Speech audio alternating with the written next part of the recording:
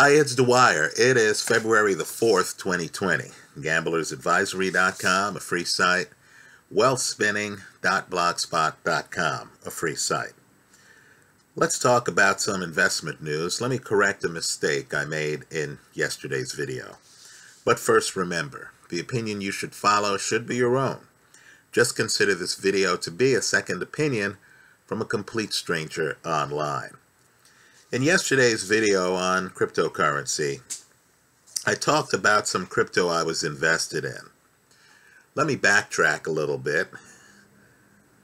I'm invested in, and this was the point of yesterday's video, I'm invested in cryptocurrencies that have a maximum supply. In other words, a limit on the amount of that cryptocurrency that can be created. So I consider myself to be invested, and this means hopefully for the long term, barring some unforeseen event. I'm invested in Bitcoin, right? Bitcoin is the play I believe in the most. I'm also invested in Dash. I'm also invested in Cardano, which has a maximum supply limit.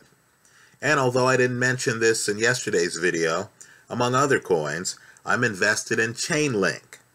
Again, same thing, has a maximum supply. Now, I have an ownership interest in some other coins that I view as speculations. In other words, these are the coins where I have to check the price every day.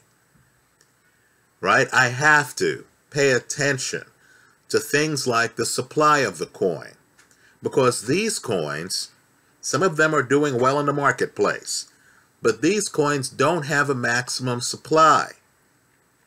They don't have the scarcity of the coins I've just mentioned. I don't care how well these coins are. Even though I have an ownership share in some of them, let's just say I'm not comfortable with it. I don't consider that an investment. I consider it a speculation. Right? Ethereum. I know right now it's flirting with all-time highs. Right? I know there's some people out there who believe completely in Ethereum. But again, no maximum supply. It's what I call a speculation. Right? I'm speculating in Ethereum. Polkadot. As I've said here online before, I'm staking Polkadot on Kraken right now. People interested in Polkadot should look at Kraken. You're getting 12%. Here's the problem. Polkadot doesn't have a maximum supply. The 12%, of course, is paid back to you in Polkadot. You have to make sure that that 12% is not illusory, that they aren't increasing the supply in such a way that whatever return you're getting is swamped.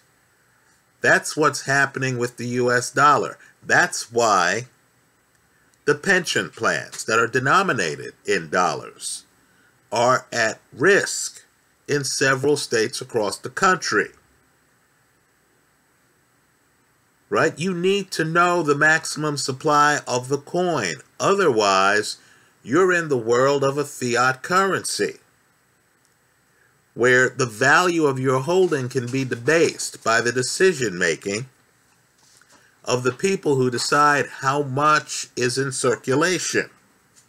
You don't have that with Bitcoin, Dash, Cardano, or Chainlink, for example. Let's move out of the world of crypto. Let's talk about a new investment that I think people need to look at. Now, let me say this.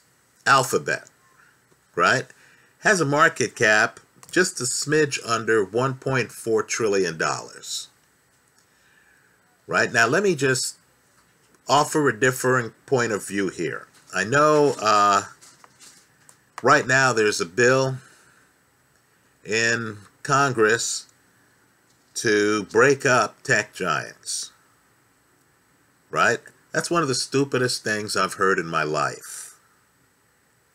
I want all of us to understand that there's certain economies of scale The market isn't an American market, it is an international market.